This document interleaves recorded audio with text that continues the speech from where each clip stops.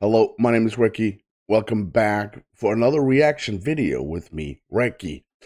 This one is a bit different. It's something I grew up with, and that is Married with Children, and of course, Al Bundy. I have seen so many episodes, and this video has compiled 7 minutes of best insults made by Al Bundy. So this is going to be amazing. If you do enjoy this content, I want you to smack the like and, of course, hit that subscribe. I would greatly appreciate that. And we say thank you so much to the channel members and the Patreon. Thank you so much. Thank you. Thank you. We have a shout out to the Supreme Tier donators over by Patreon and, of course, channel membership. Thank you so much for the amazing support. Personal shout outs to the Ultimate supporters, only available on Patreon. Deja, Walt, Roni, Dwayne, Tammy, Kevin, and Dana. Now, some Al Bundy.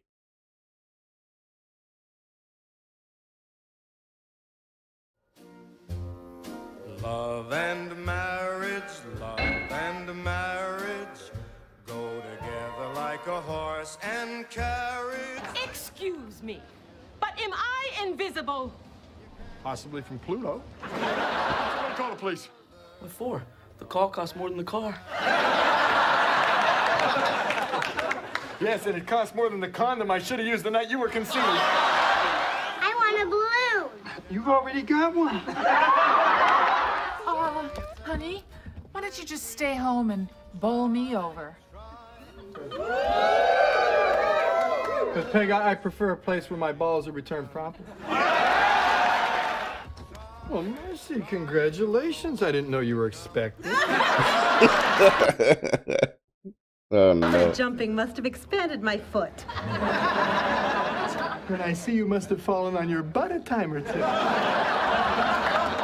How dare you say that to my face? Well, I'd say it behind your back, but my car's only got half a tank again.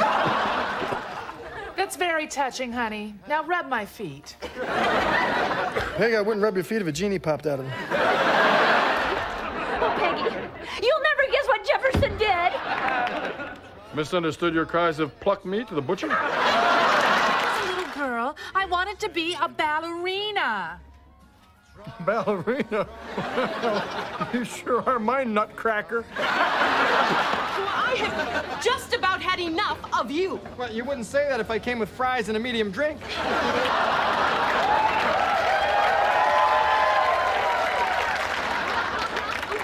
This show would not be working today. You know medium, the size between small and you. Why must you always be so negative? Why did you cross the road? I'm a natural-born salesman. Excuse me. Hey, do I come to the hag shop bother you when you're working? Good, now you can put that metal plate back in your head. Although, that's a lot like putting a lid on an empty jar. Or a bra on you. Question 2. Who would you rather spend the night with? A, your wife, or B? B. Up our way, 2, 4, 6, 8. Go get fun. Up our way. 1, 2, 3, 4. You're gonna fall through the floor. This year, I am finally going to win the neighborhood decorating contest. What, are you gonna stand out front and be the little drummer boy? Think you're going? Aren't you open? Sorry, ma'am, but unlike your mouth, we occasionally close. See, just a second here. Now, why don't you just buck out of here? A shade of blue. I'll tell you what I'll do then. We'll stand you in front of a mirror. I'll begin strangling you. When you reach the shade of blue that is satisfactory to you, you yell moo and I'll stop. That's it. I'm taking my business elsewhere. May I suggest Jenny Craig? Hi, honey. Did you miss me? With every bullet so far. Wow, nice wheels. But you have to realize, stealing cars is a felony. So it's pretend to be that kid on Home Improvement. With this attitude, you're gonna be working here for the rest of your life. Well, take a gander into the seat next to you if you want to see what your future looks like.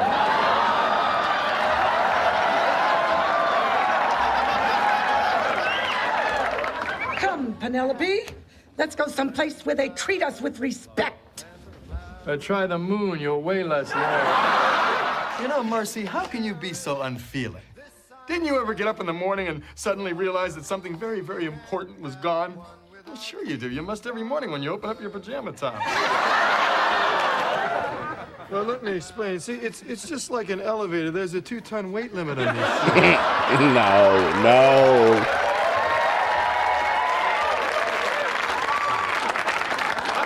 Let's say I nail the soles directly to your feet.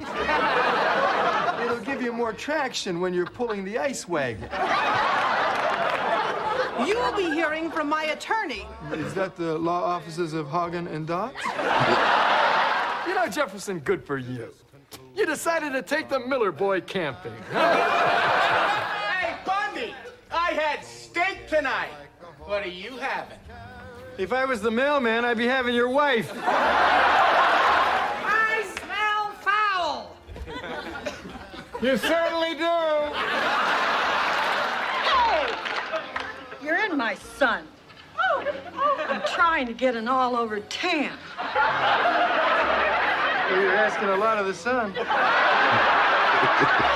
Excuse me, do you have any pumps in my size? Yes, I do, but the Society for the Prevention of Cruelty to Shoes would not allow me to sell them to you. Well, I hope you get coal in your stocking on Christmas morning. And I hope you get slim fast in yours. Now, we're about to have our Christmas party here, so would you mind eggnogging on out? And to help you out, I made a top 10 list of things to make you more attractive for your sex symbol husband. Uh-oh. Number 10, wear traditional Islamic garb covering all but the eyes. Number 9, feather removing electrolysis. Number 8, ski mask. Number 7, sew up holes in ski mask. Number 6, hire attractive woman to stand in front of you at all times.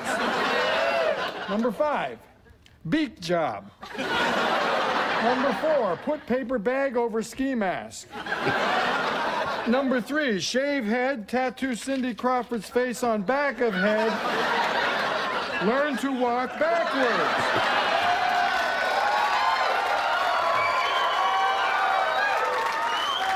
Number 2, poke out eyes of every man on earth. Number 1, get president to make every day Halloween.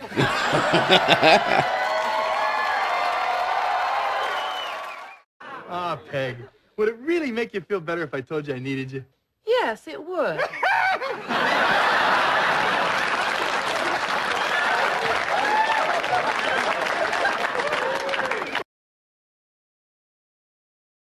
That show would get completely destroyed if that aired at this time and age.